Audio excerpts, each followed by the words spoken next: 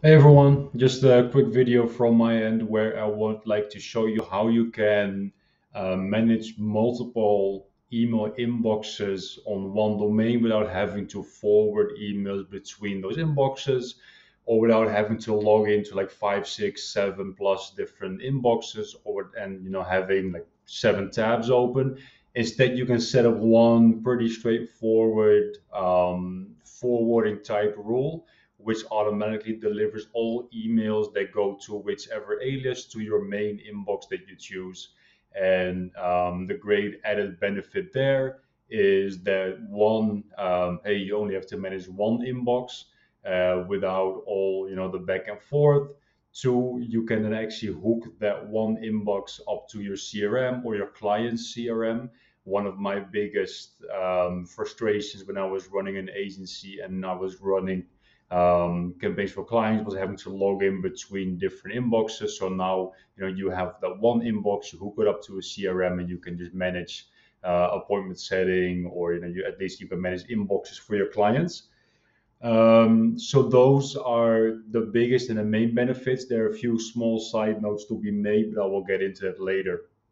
So what you'll have to do is from your main inbox, so the one that is set as the super admin, you go to admin.google.com. And just to clarify what we're looking to do here today, so I have multiple inboxes, but we'll just use three for this example. So I have first at getline.net. So in my case, that is Hans at getline.net. And then in order to be able to send more emails, I've added multiple inboxes, multiple aliases. So there's, for example, H. Decker, so first last at getline.net, or Hans.Decker first.last at getline.net. And we want all of these emails to be delivered to this inbox without having to forward them, which comes with, with a bunch of unwanted things that go along with that. So how we start is from admin.google.com. You go to apps, Google Workspace, and then you select Gmail right here. Then in Gmail, you see default routing, whatever right there. As you can see, I have one rule in there already. Let me just delete that for now. So we can start from scratch, and then we'll hit configure here. Then here you want to add your first alias. So in our case, that first alias is, for example, hdecker at getline.net. So that is that. So this whenever an email comes into this alias, we can then set up rules for what happens to those emails. So we'll scroll down and then we'll hit also deliver to, and then we'll add more recipients. And then what we want to do here is we click add, then we'll do Hans at getline.net, which is our main or my main inbox.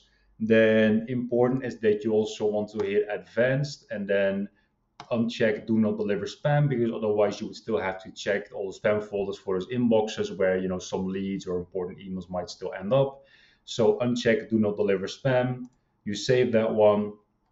So that's that. Then you can add more if you want to, but that's in this case that's not really necessary. But then what you want to do is perform this action on non-recognized and recognized addresses, which is important as well.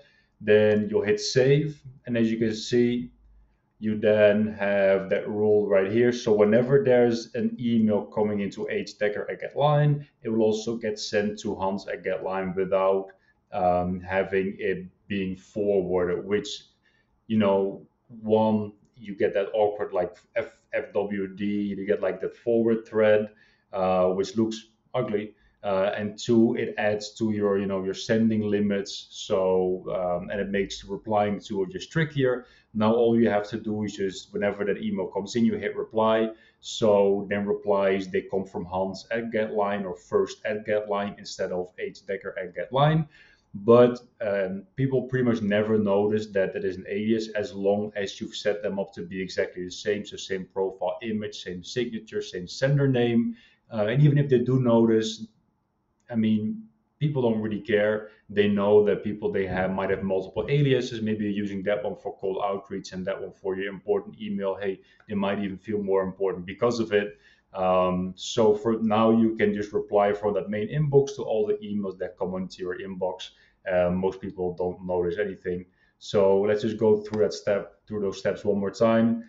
For another alias, so for example, and I'm not sure if this one exists, so I'm not sure if it will throw up an error. That is something I haven't tried yet. So we also want those emails delivered to our main inbox, which is hans@getline.net. We want to set up advanced settings because we also want to receive the spam emails or what they perceive to be spam. And we want this action on non-recognized and recognized addresses, and we save it. So there you go. So whenever any of these aliases get an email, I will also get it in my main inbox. So that way I don't have to do any logging in or logging out, having to manage multiple tabs, having to manage multiple inboxes. So that was my email for today. Really hope that was helpful. If that was helpful, make sure you check out line.ai/blog for more helpful information. And then I'll hopefully see you in the next video.